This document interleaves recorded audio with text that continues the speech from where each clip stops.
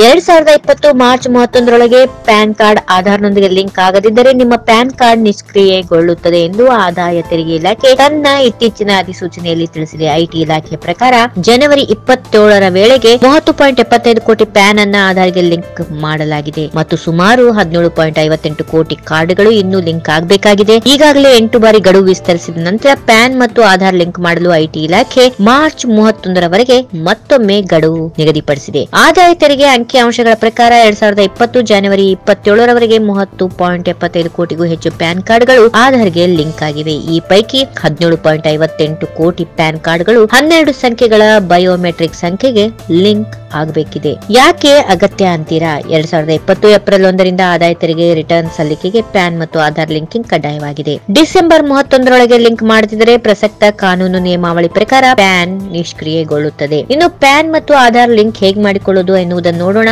ಆದಾಯ ತೆರಿಗೆ E filing website ನಲ್ಲಿ ಈಗಾಗಲೇ ನೀವು ಬಳಕೆದಾರರಾಗಿ ರಿಜಿಸ್ಟರ್ ಆಗಿದ್ರೆ, ಐಟಿಆರ್ ಸಲ್ಲಿಸಿದ್ರೆ ಈಗಾಗಲೇ ಲಿಂಕ್ ಮಾಡಿರಬಹುದು. ತೆರಿಗೆ ಇಲಾಖೆಯ ಬಳಿ ಎರಡರ ಮಾಹಿತಿ ಇದ್ರೆ ಲಿಂಕ್ ಆಗಿರಬಹುದು. www.incometaxindia.efiling.gov.in ವೆಬ್ಸೈಟ್ ಗೆ ಲಾಗಿನ್ ಆಗಿ ಪರಿಶೀಲನೆ ನಡೆಸಿ. ಇ ಫೈಲಿಂಗ್ ವೆಬ್ಸೈಟ್ ನಲ್ಲಿ ರಿಜಿಸ್ಟರ್ ಆಗಿರದಿದ್ರೆ ಅದೇ ವೆಬ್ಸೈಟ್ ನಲ್ಲಿ ಲಿಂಕ್ ಆಧಾರ್ ಮೇಲೆ ಕ್ಲಿಕ್ ಮಾಡಿ ನಿಗದಿತ ನಮೂನೆಯ ಅರ್ಜಿಯಲ್ಲಿ ವಿವರಗಳನ್ನು ಭರ್ತಿಗೊಳಿಸಿ ಲಿಂಕ್ ಮಾಡಿಕೊಳ್ಳಬಹುದು. ಆಧಾರ್ ಕಾರ್ಡ್ ನಲ್ಲಿ ಜನ್ಮದಿನದ ವರ್ಷ ಮಾತ್ರ ಇದ್ರೆ I have only year of birth in Aadhaar card ಎಂಬ ಆಯ್ಕೆಯನ್ನು ಒತ್ತಿ ಕೊನೆಗೆ ಕ್ಯಾಪ್ಚ್ ಕೋಡ್ ಎಂಟರ್ ಮಾಡಿ ಸಬ್ಮಿಟ್ ಒತ್ತಿ. ಅಲ್ಲಿಗೆ ಈ ಪ್ರಕ್ರಿಯೆ ಮುಕ್ತಾಯವಾಗುತ್ತದೆ. ಇತರ ವಿಧಾನಗಳು ಸಿಬಿಡಿಟಿಯು ಮತ್ತು ನಿಮ್ಮ ಪ್ಯಾನ್ ಹಾಗೂ ಆಧಾರ್ ಮಿಸ್ ಮ್ಯಾಚ್ ಆಗುವುದಿದ್ದರೆ ಇತರ ವಿಧಾನವನ್ನ ಸೂಚಿಸಿದೆ. ನೀವು ಪ್ಯಾನ್ ಸರ್ವಿಸ್ ಪ್ರೊವೈಡರ್ ಬಳಿ ತೆರಳಿ ಎನ್ಎಸ್ಡಿಎಲ್ ಅಥವಾ ಯುಟಿಐಐಎಸ್ಎಲ್ ಸಂಬಂಧಿಸಿದ ಪ್ಯಾನ್ ಆಧಾರ್ ದಾಖಲಾತಿಯ ಪ್ರತಿಗಳನ್ನ ಸಲ್ಲಿಸಿ ಲಿಂಕ್ ಕಲ್ಪಿಸಬಹುದು. ಪ್ಯಾನ್ ವಿವರ ಬದಲಾವಣೆಗೆ 110 ರೂಪಾಯಿ ಶುಲ್ಕ ಇರುತ್ತದೆ.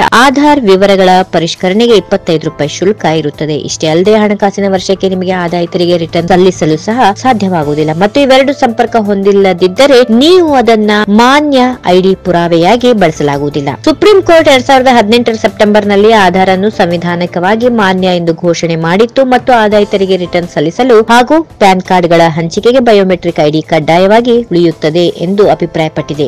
ಆಧಾರ್ ಅನ್ನು ಭಾರತದ ವಿಶಿಷ್ಟ ಗುರುತಿನ ಪ್ರಾಧಿಕಾರ ಅಥವಾ ಯುಐಡಿಎಐ ಭಾರತದ ನಿವಾಸಿಗಳಿಗೆ ನೀಡಲಾಗುತ್ತದೆ ಮತ್ತು ಪ್ಯಾನ್ ಎನ್ನುವುದು ಆದಾಯ ತೆರಿಗೆ ಇಲಾಖೆಯಿಂದ ಒಬ್ಬ ವ್ಯಕ್ತಿ, ಸಂಸ್ಥೆ ಅಥವಾ ಘಟಕಕ್ಕೆ ನಿಗದಿಪಡಿಸಿದ 10 ಅಂಕಗಳ ಅಲ್ಫೋ ನ್ಯೂಮರಿಕ್ ಸಂಖ್ಯೆಯಾಗಿದೆ. If you like this video ಬೇಗ ಲೈಕ್ ಮಾಡಿ, ಕಾಮೆಂಟ್ ಮಾಡಿ, ಶೇರ್ ಮಾಡಿ ಹಾಗೂ ಯೋಯೋ ಟಿವಿ ಕನ್ನಡವನ್ನು ಸಬ್ಸ್ಕ್ರೈಬ್ ಮಾಡಿ.